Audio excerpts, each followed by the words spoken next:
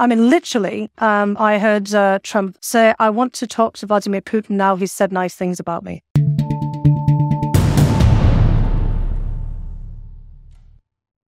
So as a result of this election, you have a ringside seat in the Trump presidency. You're a Russia expert. There's all this question of Trump's relationship with Putin, which still remains, pretty unclear. Those meetings where he has no officials but the interpreters, he seizes the interpreters' notes. What on earth is going on? You can see what's in it for Putin, but what's in it for Trump? Well, I can tell you a little bit about all of those incidents because there was a little bit more oversight than appeared from the outside. But I mean, for Trump, it's all about the image that he wants to conduct, and for him, as Americans say, Putin's a badass. The iconic. At least he was until he became, the butcher of Ukraine. The aviator sunglasses, the James Bond look, all the various different guises, exactly, which he doesn't do, thank God, anymore. Wasn't fit for him to do it at the beginning, but still, and he's had to shift somewhat. And so for Trump, it's like everybody knows who Vladimir Putin is. I mean, even if they don't know his name, they go, "That's that Russia guy, isn't it?" When people are asked on the street. And Trump wants that kind of respect. He wants that kind of allure. And he thinks that by being with someone or having them, talk about him in a favourable way, that rubs off on him. And I'm sorry to say, I mean, it's just as primitive and as simple as that. Trump is, as we've all, realised, a complete narcissist. And if somebody flatters him, flattery gets them everywhere. I mean, literally, I heard Trump, literally, this distance away, after Putin had very deliberately been on Russian television and in interviews praising Trump's handling of the economy, say, "I want to talk to Vladimir Putin now. He's said nice things about me." So it wasn't about blackmail or any kind of other information he had on him. We've all got that information on him. It's all out there in public right now. I mean, he's got all kinds of criminal and, other corruption and other, trials against him. So there was no compromat as such? Well, we've got plenty of compromat. There was compromat about him, but we all know it as well. I mean, everyone's looking about this, mythical tape that, everybody wants to hear. But then we had the Access Hollywood tapes. So, I mean, there's plenty of information out there on Trump. But what Putin is very good at, coming out of the KGB and, assessing his target, is figuring out what people's vulnerabilities are and what buttons he has to push. And in the case of Trump, it was the "be nice to me" button. And you remember Prime Minister Abe of Japan, really courting Trump, the Saudi king and the family with the big gold knob, and just, kind of putting on, big festivals and creating Trump trophies. Putin didn't do any of that, but what he did do was always talk about Trump in very favourable terms. And Trump was always talking about him as my friend. He had no personal connection with Putin. He'd never met him before. He exaggerated the nature of the relationship because he wanted people to think that he had the friend of strongmen. So he was actually anti-China, but he was pro-Xi, for example, President Xi, because President Xi was, also a strongman. And there were several people that you would, be a bit surprised. He liked the Pope. Not that I think the Pope particularly liked him, but it's because he's the Pope. And he loved the Queen because she's the Queen. And it's not that these, are either he also loved Kim Jong-un. And Kim Jong-un. And that was, it's also it's a very odd strange. dinner party. It was a very odd, I don't think, that'd be quite interesting, wouldn't it? But anyway, so that was really the dynamic. And of course, for Putin, as you said, there was a lot in it for Putin because he could manipulate the situation. And I think that, we all contributed to all of this by getting so obsessed about the whole, was he the Moscow, not the Manchurian candidate? Because there was much less to it than met the eye. That was really it. And I was seeing this up front and trying to explain it to people. But everybody wanted to believe that he was being played by Putin. Everyone wanted to believe because Trump was so shocking that Putin had elected him. And of course he hadn't. Americans elected him because of the vagaries of the Electoral College. And in terms of these incidents, the interpreters are really highly skilled. And their notes, like journalist notes, are in shorthand.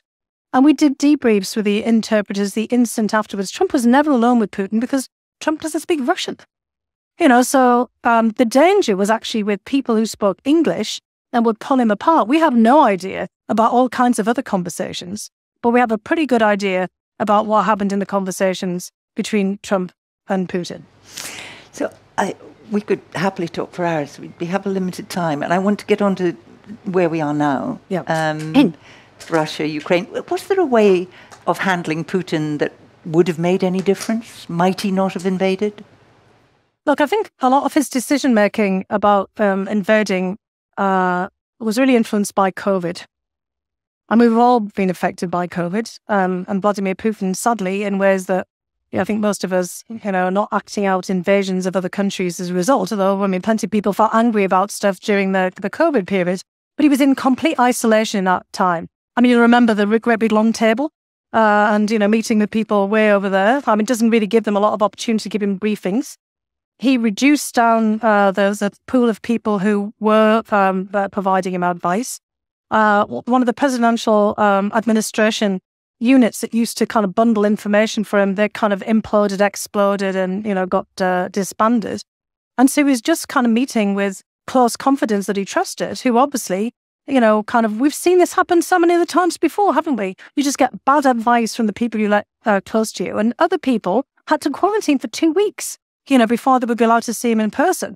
So most of the people who could have told him, really bad idea to do this, didn't get access to him, and others just were too frightened to say anything.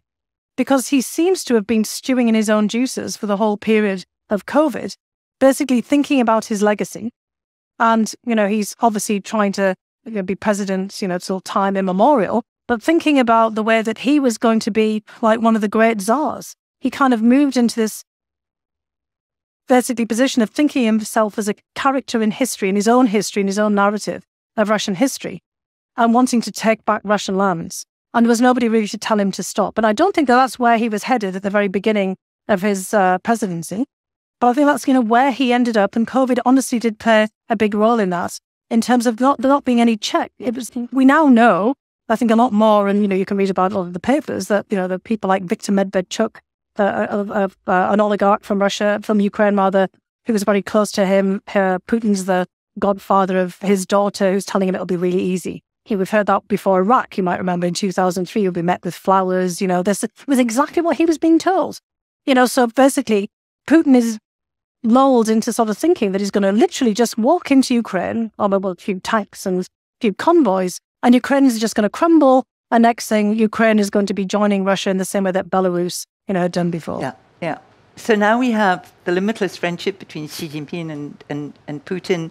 We have a United States with a serious loss of influence after Trump, now seen as an unreliable ally in many parts of the world. Yeah. So the post-war order, if you like, much discussed, it looks extremely fragile. We're in big shifts of economic power, big shifts of the understanding of how you're managing global affairs.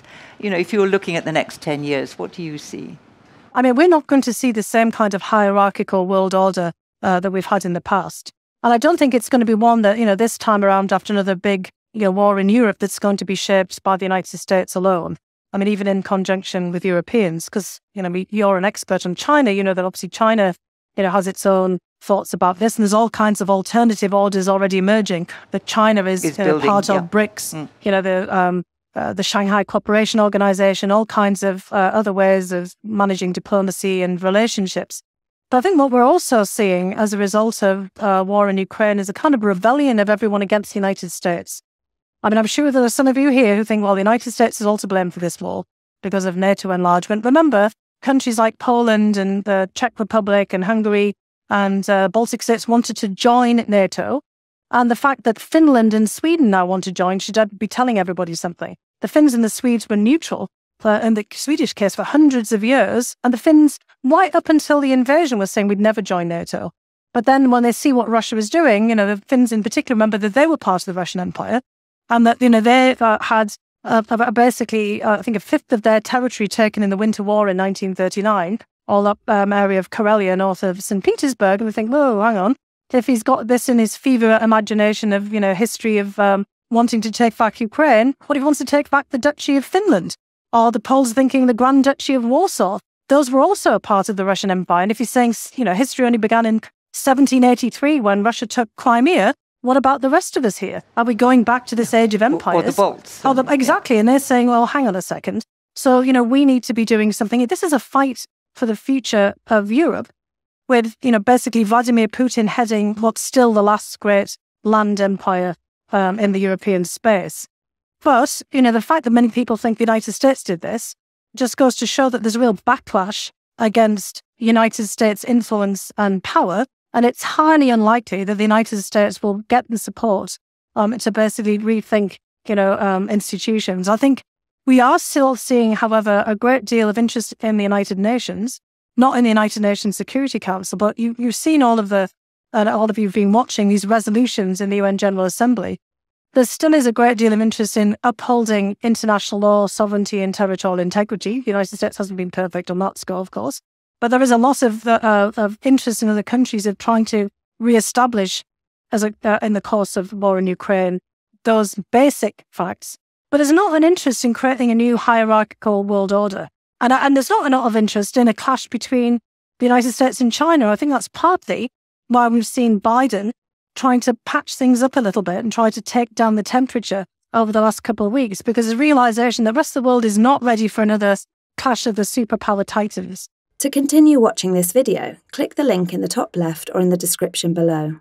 Or visit iai.tv for more debates and talks from the world's leading thinkers on today's biggest ideas.